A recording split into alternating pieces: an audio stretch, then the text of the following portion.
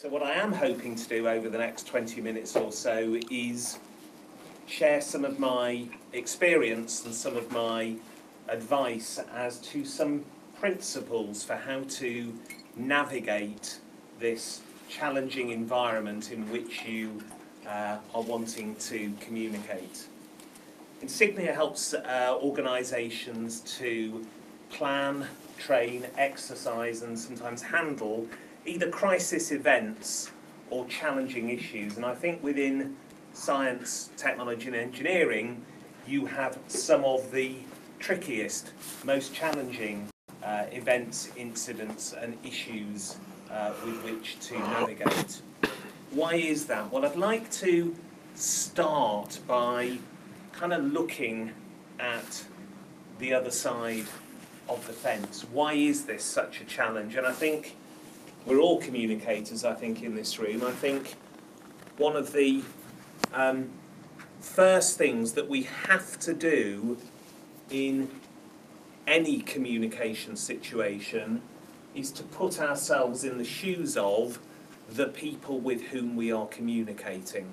And we've heard that already in the first two presentations, and I'm absolutely going to echo and in some cases repeat some of the insights from those first couple of presentations. But what I would say is it's all too easy to get into the mindset of why don't they get it? Why don't they understand? We have fact, evidence, rational thought on our side. Why don't they just get it?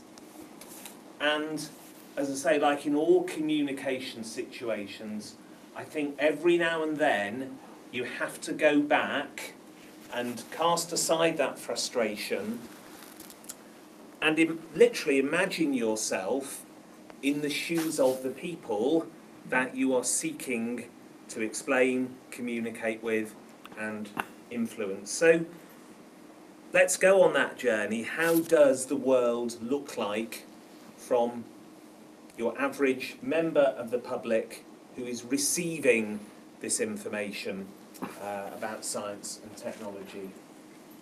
Well, the first thing that we need to recognise is that these days people have a much lower risk tolerance than they ever did in the past. If you think about the things that our parents and grandparents felt were acceptable and the things that they had to endure and experience, and the fact that death was often a lot closer and so was serious illness than it is today, there is a sense that people are looking for a no-risk environment, that everything should be guaranteed 100% safe. So we are communicating with a group of people for whom risk is not a pleasant or an acceptable concept.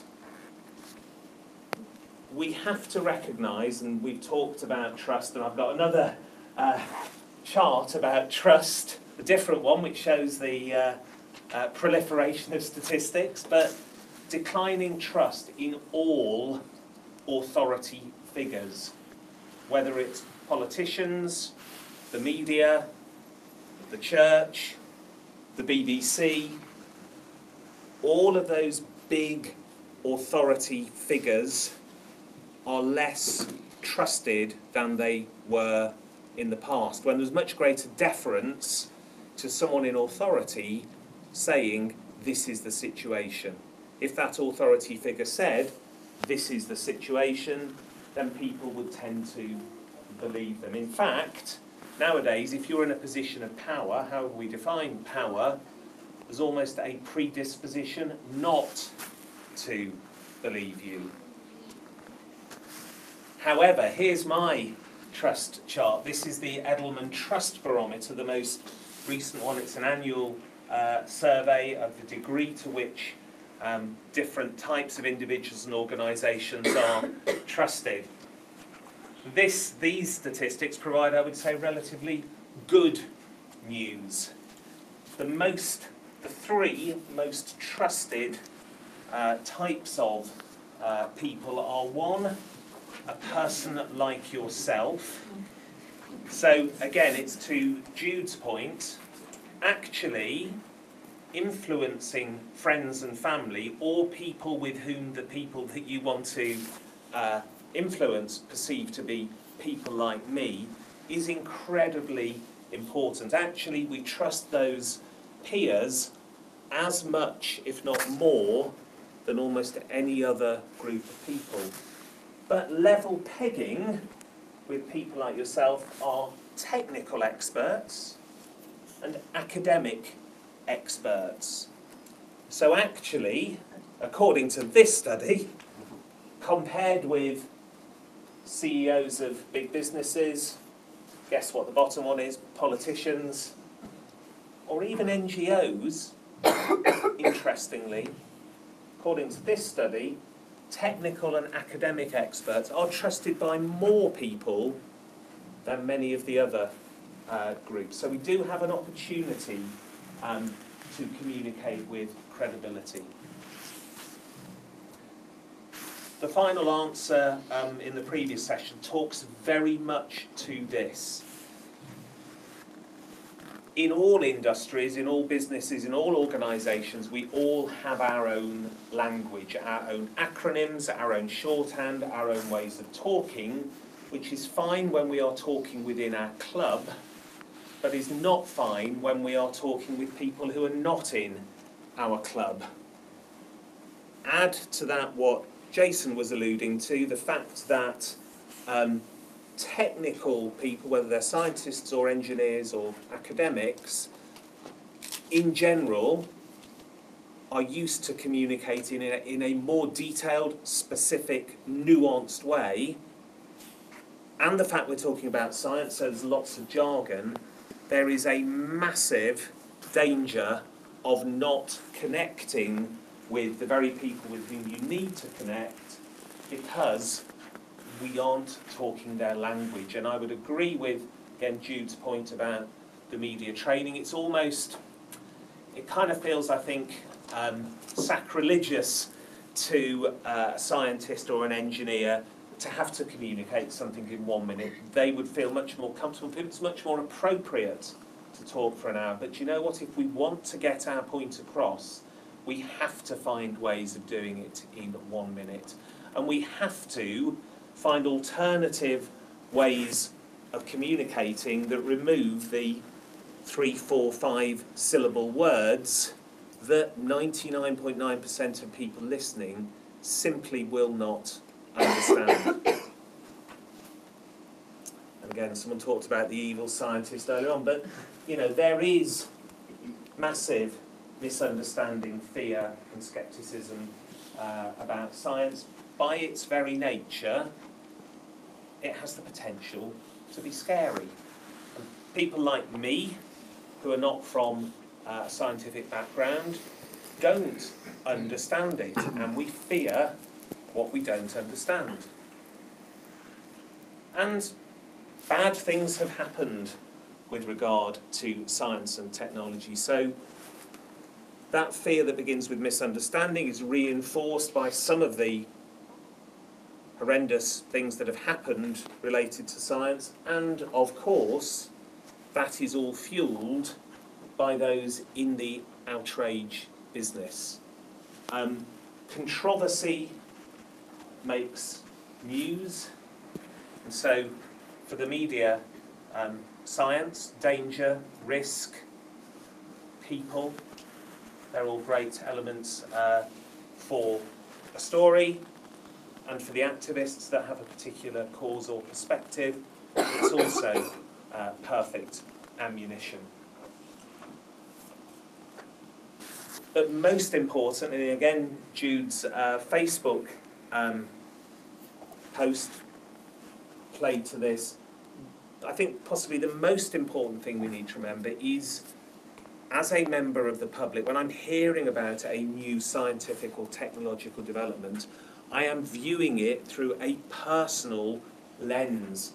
What does this mean for me and my children? It is not about the theory, the concept of this development or breakthrough or new way of doing things.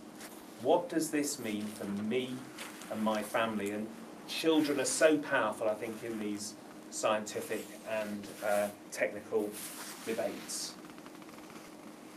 So, some principles. This is originally the work of Peter Sandman. There's a second chart I'm about to show you, but you're probably aware of this concept of outrage, which is what we see from the people out there who are concerned about something. And if we look at Peter Sandman's matrix here, this matrix is the level of hazard, how big the risk is of a particular thing. And on this axis, the scale of outrage in response to that particular risk. What he found was there is no correlation between the level of risk and the level of outrage. So, in no way are people more outraged by things that are more risky or less outraged by things that are less risky. It isn't about the actual fact of the level of risk involved. What this chart shows is, as communicators, kind of the job that we need to be doing, depending upon the correlation between, or rather the amount of hazard or outrage. So, in a situation whereby the risk is actually very high, but outrage is low, we actually need to be communicating proactively. Guys, you need to be concerned about this and you need to take steps. That's often the case in a health issue, the Ebola situation, for example. Going back in time, you know, seatbelts. People weren't concerned that they weren't wearing seatbelts, but actually the risk of not wearing seatbelts was very high. When the risk is high and concern is high, that's when crisis communication kicks in, and I'll talk briefly about that later on. Outrage management, I think this is a lot of what we're talking about this morning, whereby the level of concern actually outweighs the level of risk, and that's where we need to communicate smartly to try and bring the thing as a minimum kind of into balance, whereby the level of concern matches the level of risk. What Peter Sandman also found was the level of outrage, the degree to which people were concerned, could be kind of mapped against these 12 factors. And if what you're doing ticks a number of these boxes, then outrage is likely to be higher. And I think if we think about some of the things that we've been talking about this morning, there are plenty of these criteria that could be ticked. If you're getting more ticks in this column, then you start from a better position. So, let's just talk about some of the principles for issues management. What do we mean by an issue? It's effectively misalignment between an organisation or an industry's perceived behaviours and the expectations of its stakeholders. There is a mismatch between those two things. And in simple terms, this is how an issues management programme works. Horizon scanning, so looking out there, finding out what is happening at the moment that could affect us, what is coming down the track, identifying what those issues are, prioritising them which have the power to do us most harm, analysing them, understanding them, working out who the key stakeholders are, who the influencers are, developing a strategy to deal with that situation, implementing it and evaluating it. So that's a very top-level issues management program, or an approach to issues management. So what is the strategy going to be? Again, I'm afraid I'm not going to give you any final solutions, but some thoughts around different types of strategies to adopt. One, of course, is the ignore, just do nothing. One could say take the ostrich approach. Sometimes, very occasionally, ignore is the right strategy. By actually communicating about it, maybe, if it's not a significant issue, maybe you draw a necessary attention to it. But ignoring is rarely an appropriate strategy. Arguing is rarely a good strategy. You go right back to what I was saying at the start. If it is simply, why don't you understand? Let me just tell you, you are wrong. That is unlikely to be an effective issues management strategy. So that probably leaves us with two alternatives. Listen, so understand what the concerns are. Influence, educate, persuade people to feel differently. And very much, again, to Jude's point, it's really the people in that middle part of the curve that we saw that we're seeking to persuade and influence.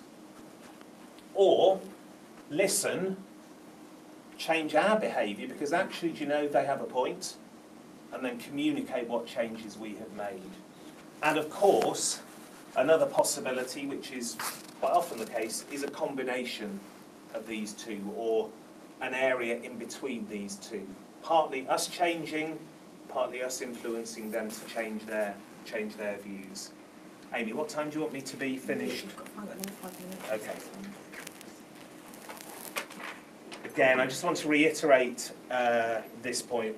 As we implement those strategies, we need to constantly remember that it's a battle of heads and hearts. And, you know, again, we heard earlier on someone saying, but I just don't feel it's right. We know that in a battle between heads and hearts, hearts will often win. So as well as communicating our rational arguments, we do need to engage on an emotional level as well. It's personal. Remember all the time, it's personal.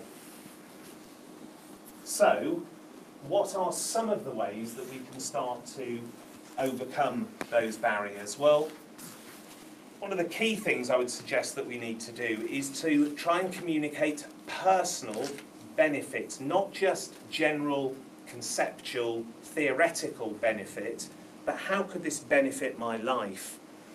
You know, we saw the ban the mobile phone masts protests from, 10, 15 years ago. The benefits of having a mobile phone are now so well established that those protests have gone away because people see and have experienced the actual benefits of having a mobile phone. We could argue about whether they're totally beneficial these days, but communicate what this development means for you as an individual, not just at a general society level. Advocate regulation or safeguards. Because people don't believe us, because we're authority figures, the more we can do to reassure, not just by saying trust us, believe us, but by actually saying, yes, there are these safeguards in place, yes, we encourage regulation of us, because we want to be seen to be a safe, responsible organisation, the more chance you will have of being trusted. Consult. Consultation as something new is being introduced, I do believe, is very important, but it does need to be done genuinely. This is Crossrail, and you need to be prepared to listen, engage, and, where necessary, make changes based on that consultation.